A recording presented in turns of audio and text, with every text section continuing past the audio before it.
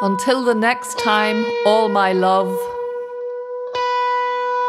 Recklessness and the lethal, uncommunicating ice ripped through the steep, audacious metal dream, and the 507 victualling crew were fed to the sea with the 438 gallons of ice cream and the 190 bundles of cheese and the 2,500 pounds of sausages.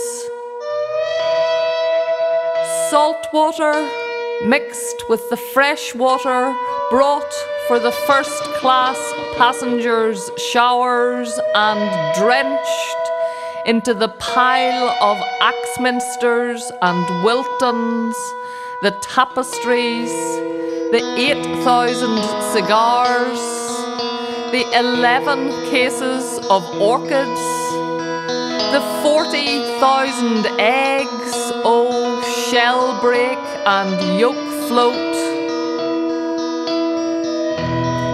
Seawater made a monstrous dough of the 250 barrels of flour,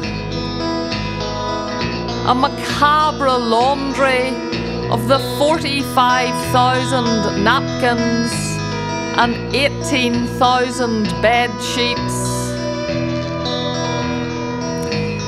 6 Steinways, thumping, tantrumed, swamping sonatas, a music flooded with furthers and unders,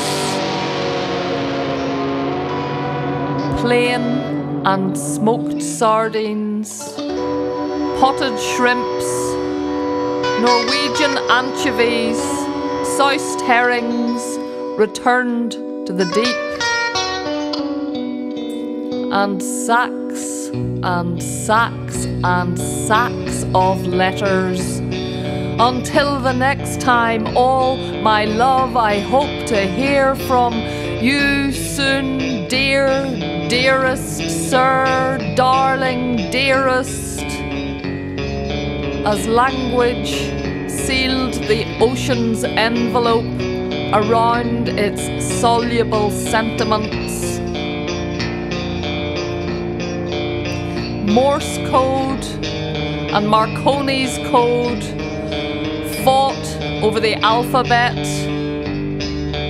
CQD, SOS, CQD, flash lamps, unanswered beams tilting to heaven and hell, underwater bell signalling thumps and grumbles in its own demented dialect.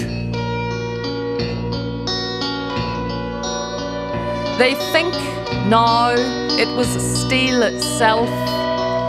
The stupid speed, the sharp ice, sharp speed, stupid ice, the misreading of it all caused the rip. But the fracture, the crack, the fissure ran and sundered, because steel itself then was not strong enough to keep the faith.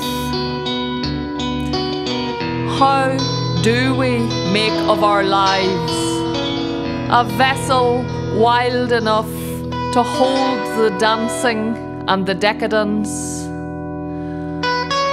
What can we use to stay afloat